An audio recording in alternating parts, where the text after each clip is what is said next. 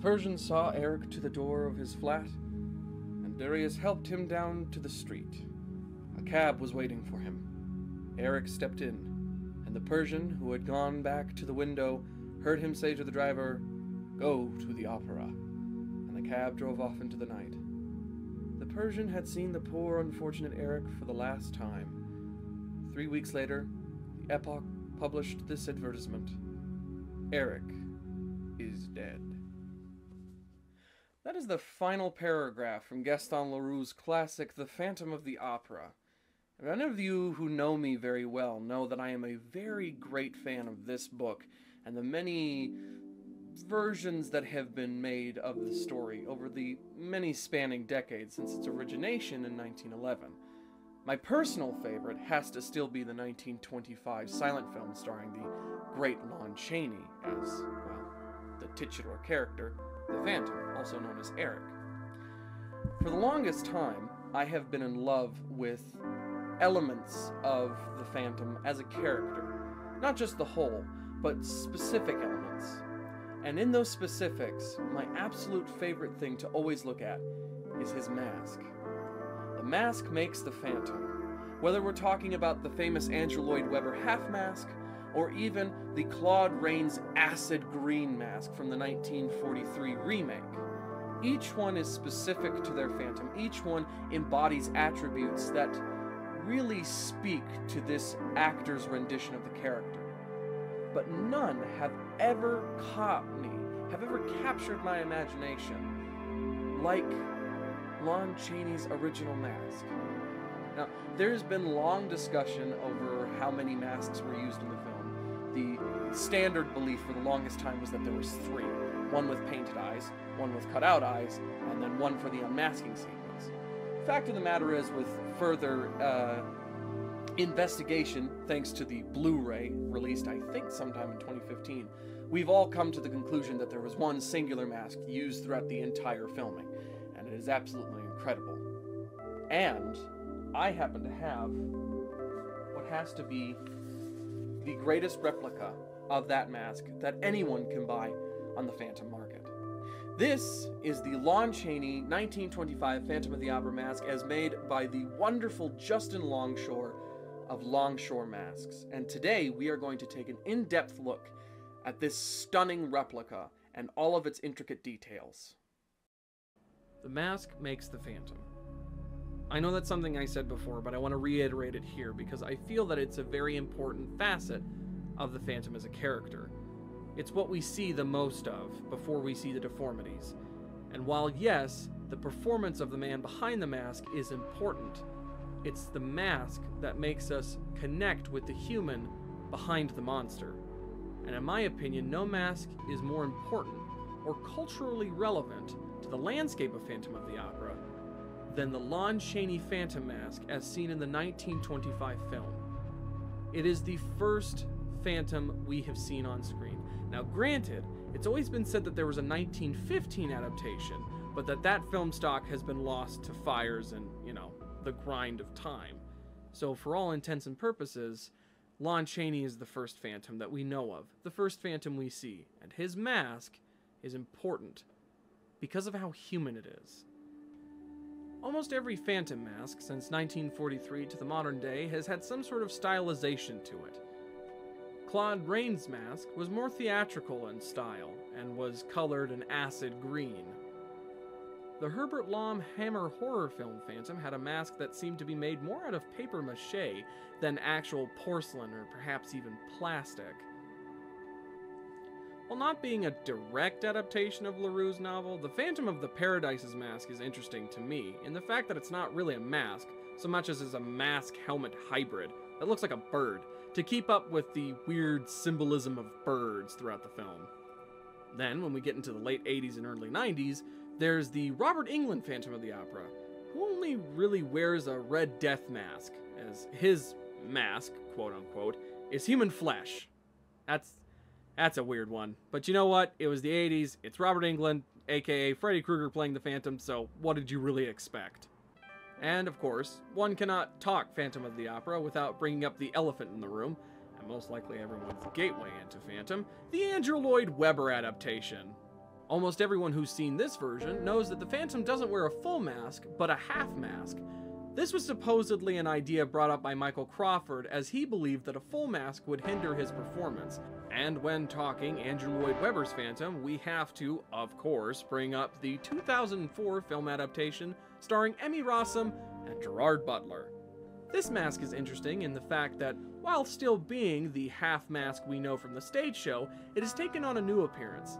It doesn't cover the face as much as the stage version does, and appears to take on a more angry and tonal quality. A lot of the details have been brought out in the face. Now believe me, I know that I have glossed over a lot of other masks, but if I was to talk about every single one of them and the details therein, we'd be here all day, and that's not the point. The point of the matter is we are talking about this. The LongshoreMasks Lon Chaney Phantom of the Opera mask. So let's get started. To start off, I might sound hyperbolic when I say this, but I'm being dead serious. This mask is a piece of art. Honestly, the amount of detail that Justin has put in here to make sure that every line matches up with the mask we've seen on screen is impressive. I mean, really impressive. And I'm going to do a deep dive into the history of this mask in a later video. I mean, there is a lot to talk about with this one mask, and just how many discrepancies there have been in its long history. Getting back from that digression, I really love the paint applications on this, and that's what's one of the most interesting things about it. Justin has gone for a sort of off-white, off-skin tone, almost pale color. It isn't one or the other, and that's probably one of the best decisions he could have made, as there is a lot of arguments over what the original mask color was. Many people say that it was just straight white, as to where others lean more toward the idea that it was possibly skin tone to match with the fact that it is supposed to be, quote-unquote, Eric's face, his true face, the way that he sees himself. That's neither here or there. Something else I really appreciate are the dark circles that are put at the top of the eyes to kind of give a shade of depth to the mask. In wearing it, you can see it looks really good, especially when I put the footage in black and white. There it is. Yeah, that looks nice. The eyebrows have been painted on as well, which matches the screen-used mask. The dust cover. The mouth cover. The silk cloth that covers his mouth. Whatever you want to call it. Looks aces. I mean, I really love how this mask just comes together in silhouette. Now, you would assume that seeing out of this mask would be difficult, and while the eye cuts do make it appear so, the fact of the matter is the sight picture out of this mask is pretty near perfect. There's very little in the way of peripheral obstructions, so wearing this long-term for cosplays and or Halloween purposes, or just making your own Phantom of the Opera short films, is pretty perfect. Something else I really appreciate is, while in the original film it was very clear that the skull cap was the only thing keeping this on for Lon Chaney, Justin has added an elastic band on the back that is hidden pretty expertly under the skull cap. Okay, quick story. I ordered this mask on the 15th of November, and I was told by USPS tracking that it would be here on the 28th. Now, I understood that with Thanksgiving coming up, it would take a little while before it actually shipped. So I waited about 2 weeks, and I noticed that the shipping information hadn't updated. So I contacted Justin, and he was very kind and very quick in his response, letting me know that the skull caps he uses on these masks had arrived late from his seller. So he was just finishing them up, and it should be ready to go pretty soon. On December the 20th, I got an update saying that it had shipped, and it just was a flurry of package arrived at destination, package has left destination, package arrived at destination, package has left destination. On the 23rd of December, I get a knock on my door and find that it is sitting on my patio bench. And I gotta tell you, I was really, really excited. To say that I was like a kid on Christmas would be kind of redundant. Anyhow, so I open it up and I notice that there's a letter on top. So I read the letter and it's Justin's usual thank you for your business note. And at the bottom he signed his name, plus added a PS, which said, I added a little thank you for your patience gift. And underneath my mask, in a separate bag, was this adorable and beautiful miniature Michael Crawford Phantom mask Christmas decoration. Needless to say, I hung this on my tree right away, and I really plan on keeping this displayed at all times. It is just incredibly... I'm speechless. It's so awesome that he decided to include this. I was just happy to get my mask, and I was very thankful for how kind he was, how courteous he was, how quick in his responses he was. But then he added this, and he really just showed why people really like him as a seller.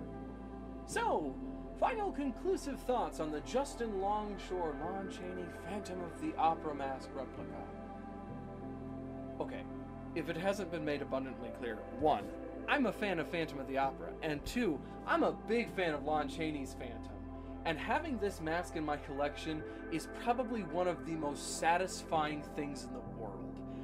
And it's just been so lovingly recreated. Justin is one of many independent sellers who embodies the Michael French retro blasting saying of "the fans are doing the best work." I couldn't recommend it more.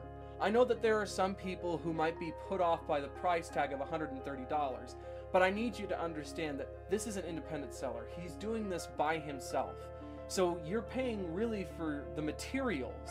If you want to see more of Justin's work, I'm going to put a link to his Instagram down in the description. And if you're bought and sold on his work and you want to pick up one of his masks, I will also leave links to his Etsy and eBay pages. Please, at least take a look at his work. Even if you don't buy anything, give him a glance. He puts in a lot of effort, and he really deserves to have more people recognize just how hard he works. I'm Nathan, and I hope you enjoyed this video. I'll see you all in the next one. Bye, everybody.